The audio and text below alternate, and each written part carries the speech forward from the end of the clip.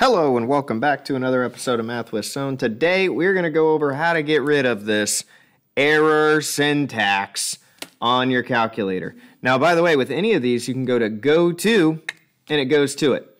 And it'll tell you what the syntax is, and 95% of the time the syntax is because you used a subtraction sign instead of a negative sign or vice versa. So here, if it's in front, you need to use the negative symbol. And if you replace it with a negative, goodbye syntax, hello graph. Okay? So again, it's normally, if it's the number in front, the thing in front has to be a negative. But if you were to use a negative here, it would actually graph it wrong, and it probably wouldn't even say syntax. It would just graph it wrong. So make sure when you're reading this, if it says negative, use the negative button.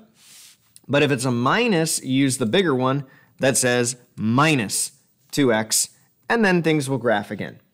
All right, so it was a really quick one, but that was vitally important when dealing with the syntax error instead of having a graph.